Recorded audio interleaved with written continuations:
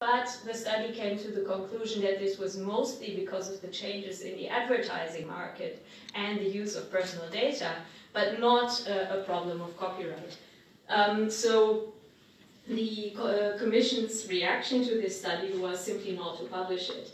I obtained it through a Freedom of Information request that also included an email in which it was made very clear that the hierarchy at the European Commission had decided that this study should not be published. Now, I think the big problem with these two proposals is that they address very basic functions of the internet, namely the way, basically the thing that makes the internet different from cable television. It's the way that people can participate in the internet, and that makes the internet a two-way communication channel. On the one hand, this is the hosting function. Before the Web 2.0, basically, in theory, everybody could publish on the internet, but in practice, if you did not have the skills to run your own website, it was relatively difficult to participate actively. And the Web 2.0, with online platforms and hosting safe harbors, has made it possible for a much larger number of people to participate, and has also opened new business opportunity for different online platforms. And the other basic principle of the internet that is affected by this proposal is the ability to link from one source to another. Historically, linking as such has never been considered a copyright infringement, because you are not using somebody else's works, but rather you are referencing it, you are pointing to it. But this is increasingly changing, both through a number of European Court of Justice rulings where they say that under certain circumstances linking can be an infringement, and certainly through this new neighboring right for press publishers that will require permission even for using the headline of a news article that quite often is actually part of the link.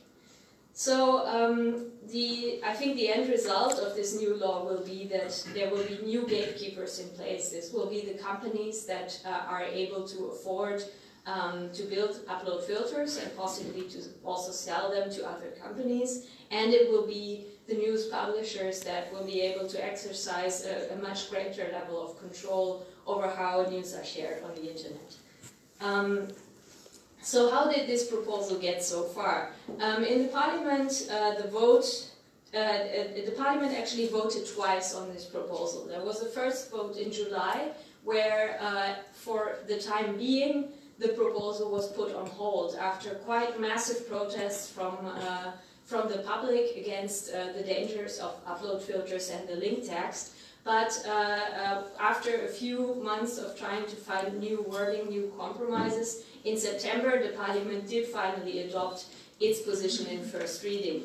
And there has been a lot of discussion in Brussels about why this change happened, and it certainly had a lot to do with a very open and public counter-campaign from rights holders that has been mostly based on trying to discredit the protesters against these proposals as all being paid by Google or possibly even being bots, which is quite ironic, I would say, because today Google is actually advocating for mandatory upload filters because they already have them. However, of course, they are against a full copyright liability. So I think it's not so simple to say that everybody who is in favor of these proposals has the same interest and everybody who is against has the same interest.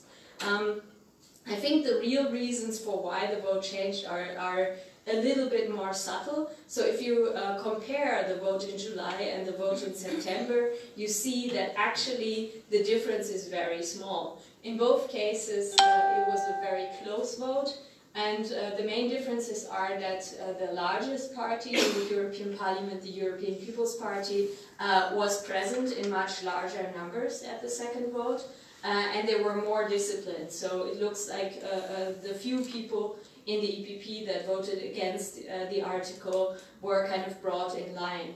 Otherwise, the differences are extremely small, and it's really a matter of a few people that have been convinced one way or the other. But I think this also shows that it's very possible that the vote might go the other way around at the final vote after the trilogues. So I want to very quickly compare what the Parliament finally adopted, compare to also the text that was first rejected in July, and to also compare it to what is on the table in the Council, because in